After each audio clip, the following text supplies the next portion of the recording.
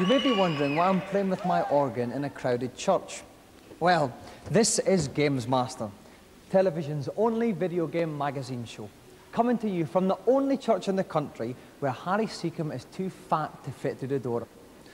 But we'll begin tonight with our initial game-playing challenge, and to detail it, I hand you over to the celestial godfather, the GamesMaster. Hello. How kind of you to join me once again. I have to admit to being rather pleased with the 3 little challenges I've managed to concoct for you this week.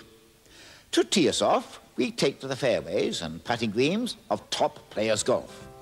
If you wish to complete my challenge successfully, you will need to play the first 3 holes of the country club course in level par. Best of luck. And attempting to keep his balls out of the bunker and in the holes in our first challenge is Mark Boduano.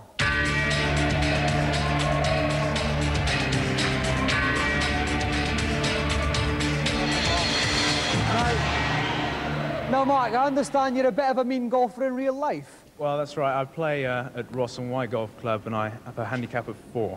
Right, OK. Now, how do you fancy your chances on the computer equivalent? Prefer to be doing the real thing, but I'll give it a go. OK, if you'd like to get the feel of your clubs in a hot seat, we'll get ready to tee off.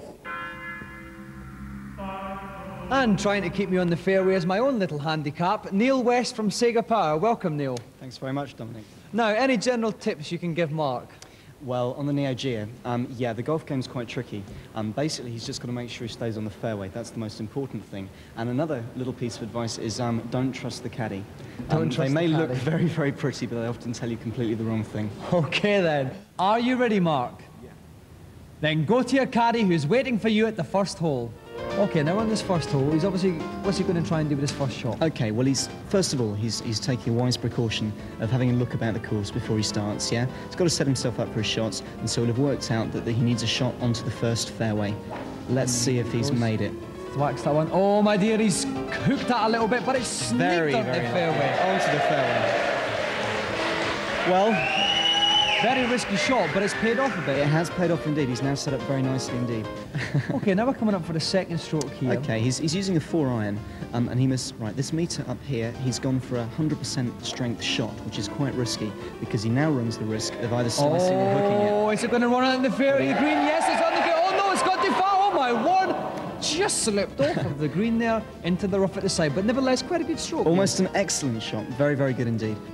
He's picked himself a sand wedge, a little chip shot. Delicate chip. Oh, my word, he was nearly sunk it there.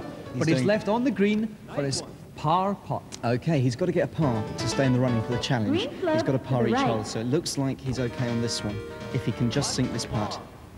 And it's in there! He's done it. So now we're going on to the second hole.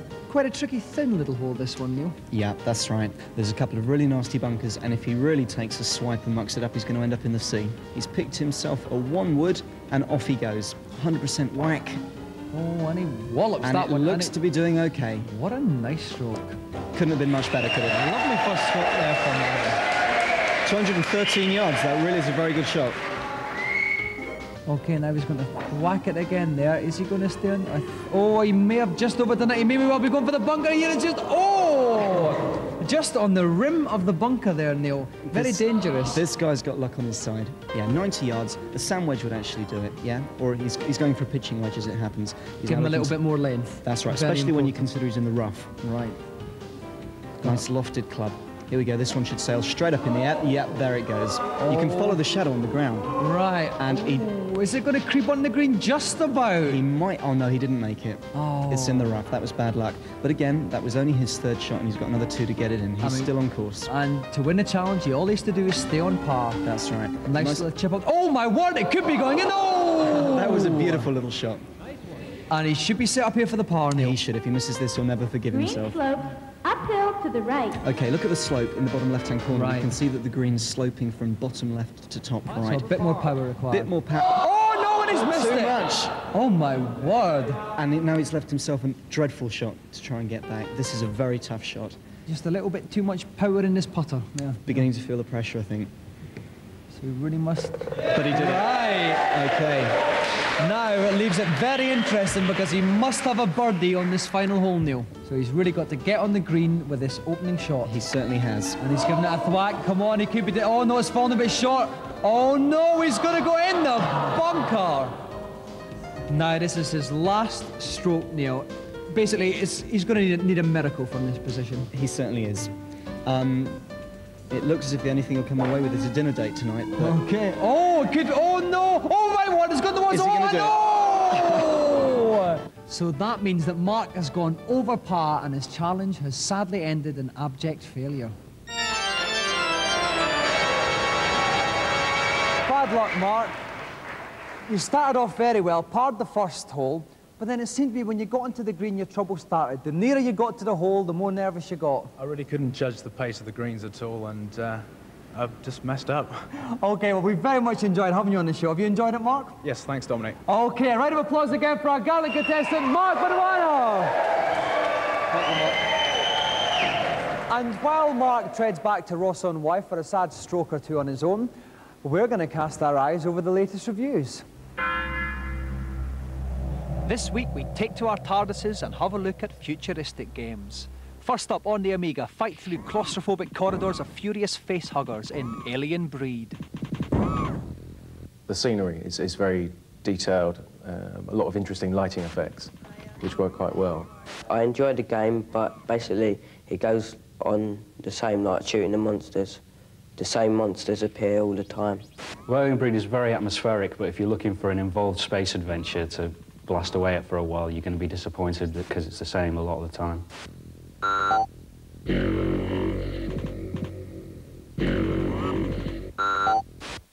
Get ready! Next up, Forget Fair Play as the sport of the future comes to the Mega Drive in Speedball 2.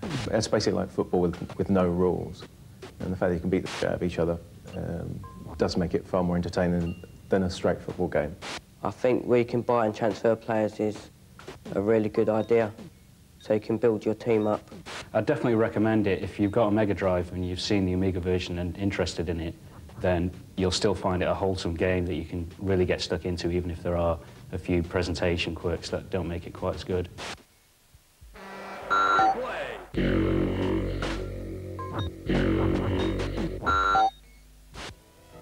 Finally, on the PC, take to the stars for some aerial acrobatics in Wing Commander 2.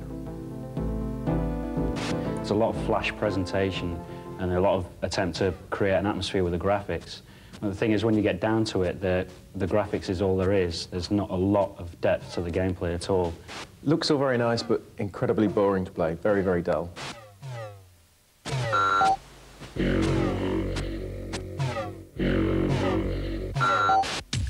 And now for this week's feature. With a cornucopia of new consoles either having just been released or about to hit the scene, console buyers face greater choice than ever before. Over the next few weeks, we'll be finding out whether these machines are the ultimate in gaming fulfillment or simply all mouth and no trousers. Today, Paul Lakin, editor of GameZone magazine, casts his peepers at the Neo Geo.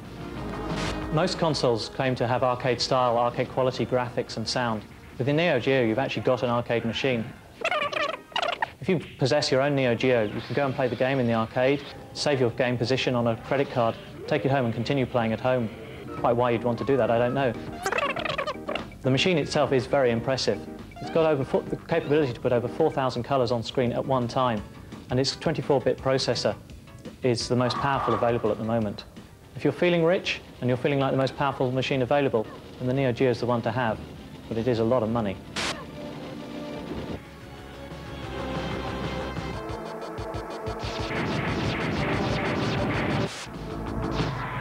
A couple of stonking games there.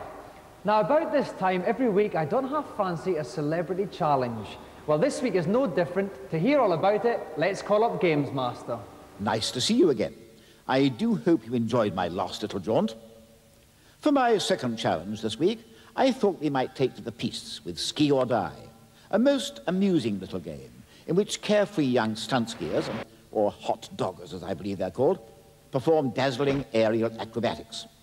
You will have 3 jumps with which to impress the panel of 6 judges. Marks are awarded for speed, altitude, difficulty of maneuver, and grace. So come out spinning and reach for the skies. Well, our next two competitors are particularly suited to this game. Game players extraordinaire, as well as being masters of the piste. They're also two of the nation's most favourite DJs. From Commodore Radio, please flap your hands fervently for Pat Sharp and Mick Brown.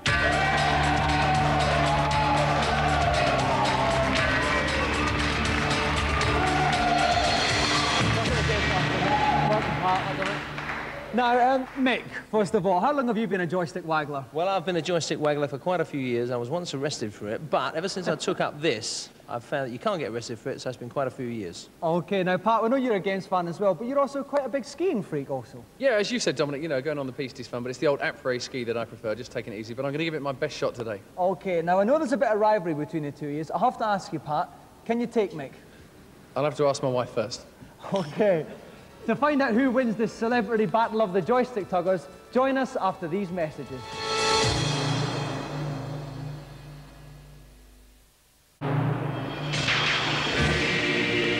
Welcome back. We're getting ready for the battle of the DJs here. Mick Brown against Pat Sharp in an aerial skiing contest. Joining me in my pulpit piste from Computer and Video Games magazine is Tim Boone. Hello, Dominic. Tim, welcome back. Any general tips you could give to our two DJ game players? Sure. The tips I'd give the guys is to waggle the joystick like hell before you actually take off, to get as far off as you can into the atmosphere and do as many loops and back spins and flips as you can. Really impress those judges. Really go for it, basically. OK, speed, skill and smoothness then, guys. Are you ready? Ready. OK, Mick, take your first jump. Now, Mick's obviously going to try and get as much speed as he can, Tom. Absolutely. He's got to wiggle that joystick like crazy to get so that when he hits the end of the slope, he's off into orbit. Oh, and he's up high. It's a daffy and a double Mobius flip. He's got to straighten up. He's straightened up. What an opening jump from Mick Brown. Very, very nice jump indeed. Oh, low to high nice sixes. What a stunning opening jump. Average 31.9. And now, Mick, take your second jump. Jump out. So he's going to try and build up as much speed as possible. He's coming tearing down there, off the lip of it, and it's up. Something's gone wrong. Oh dear. And the crowd don't like that one. But he scored remarkably highly, Tim. Why was that? It was a very clean jump. It was very fluid, but he didn't do very much. The judges are looking for fluidity and confidence as well. But they like a bit of smoothness. Yeah, but for the really high points, they like the action. OK, then. So, Mick, take your third and final jump. This is the big one. Let's go. So Mick's going to go all out here. He's battling his joystick like mad. He's going off the lip. And he's, one daffy, two daffies, stuck in a daffy, and landed. That's a safe jump. A safe jump, quite a low score, but it could be enough, an average of 13.0. So Mick's total is, in fact, a mammoth 54.5.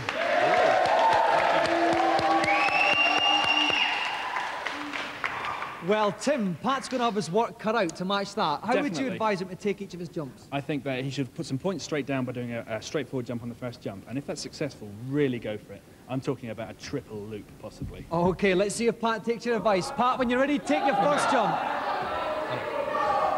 And there goes Pat down the slope. He's getting as much speed as he can. He's up the top. He's done one daffy. He's done a double flip. This could be a big one.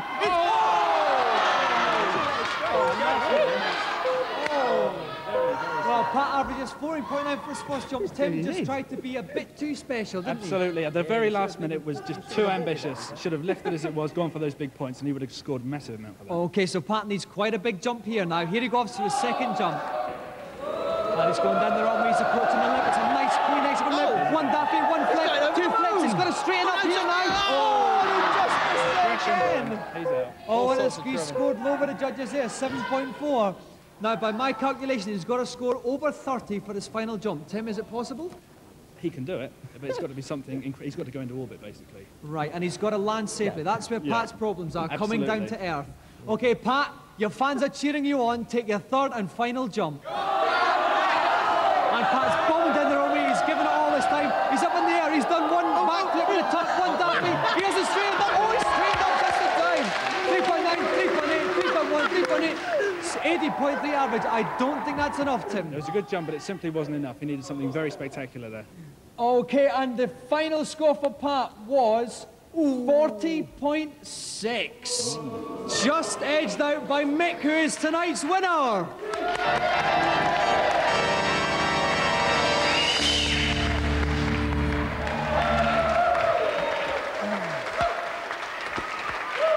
Well, first of all, congratulations, Mick.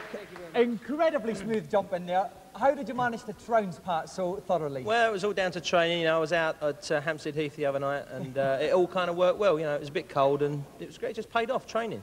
OK, well now, Pat, you did some very fancy work, but you just seem to be trying to do a bit too much there. Well, my jumping's a bit like my jumper, really, a bit too much, so that's why. I can quite agree with that. Yeah, that's the thing. Well, I'm afraid, Pat, that you've missed out on our star prize, which goes to Mick. Now, Mick, I'm sure... Is it a car? It's even better than a car. I'm sure you've won many awards for DJing, but none as special as this. Trip around the world? Our special, huge, golden GamesMaster joystick!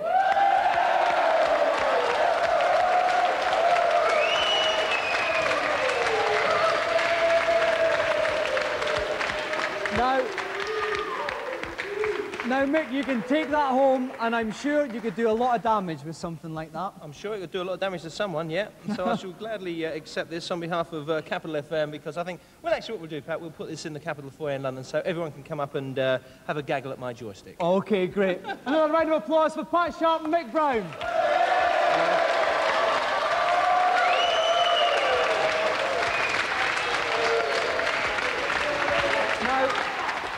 Now, Pat and Mick obviously have their problems. We can't help them. However, if you do have a problem on a computer game, send it into GamesMaster and we'll see what he can do about it in the consultation zone.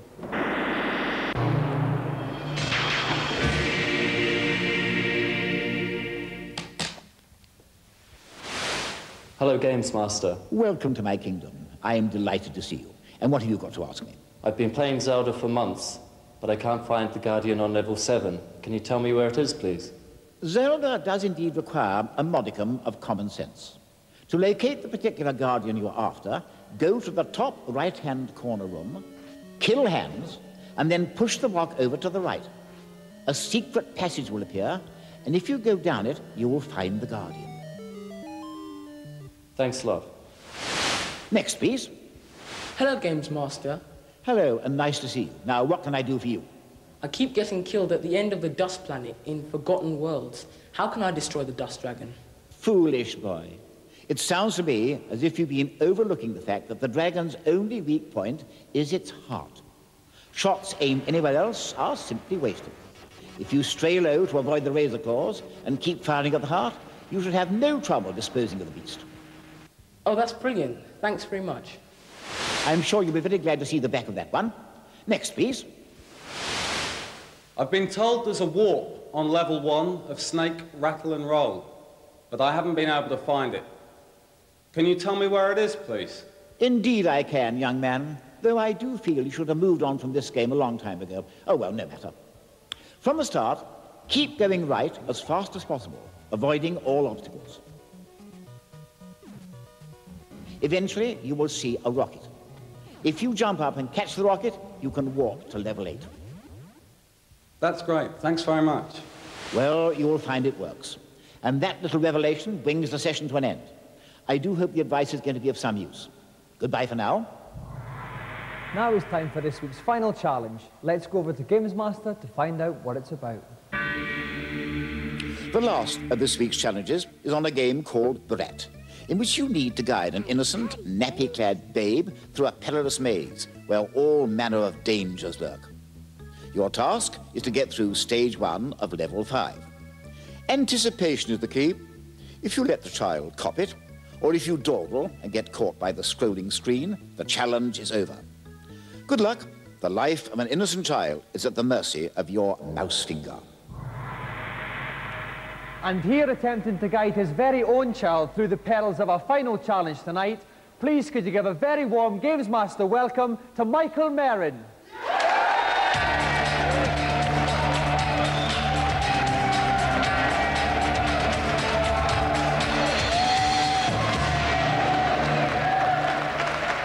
Welcome to GamesMaster, Michael. Nice to be here. Now, I think this is an incredibly tough game. Are you confident about it?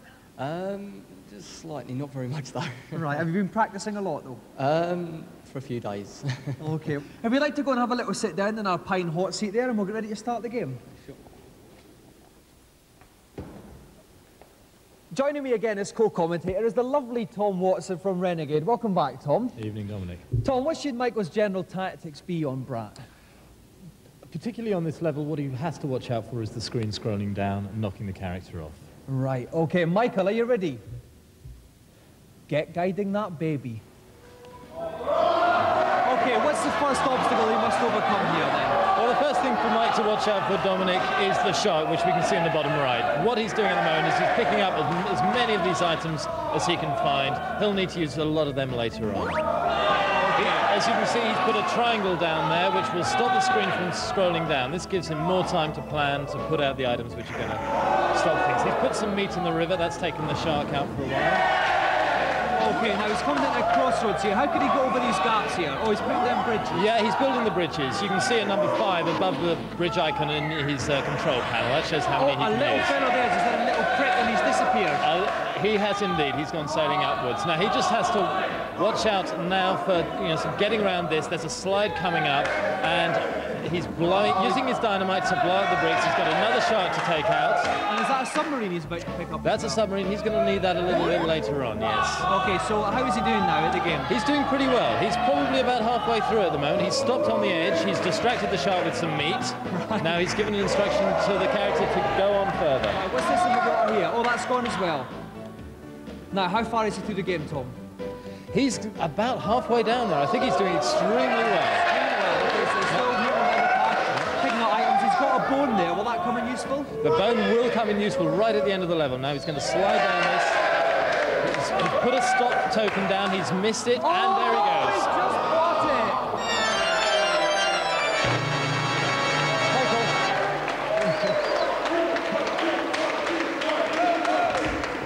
Commiserations, Michael. Talk us through it. You were going very well, but then what went wrong? Well, put a stop sign down in the wrong place where I wanted to stop, and the dog obviously came after me where I should have had a bone, so I kept going instead of stopping. Right, well, you had the bone but didn't quite get the stop sign in place. Yeah. Well, have you enjoyed yourself anyway, Michael? Yes, it's been great fun, yeah. Well, we've certainly enjoyed looking at you. Thank you very much again. Michael Merrin.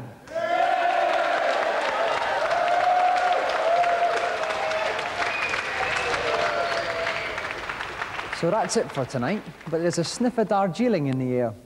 So it's on with the smoking jacket and off to the cloisters. Keep pounding the keyboard and we'll see you in 7 days. Good night.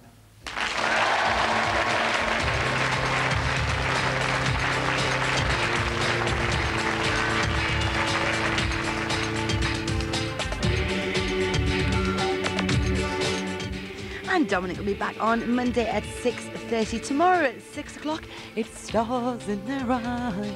Yes, indeed, with Matthew Kelly. Coming up later on this evening, well, right after this break, actually, we've got Robotica.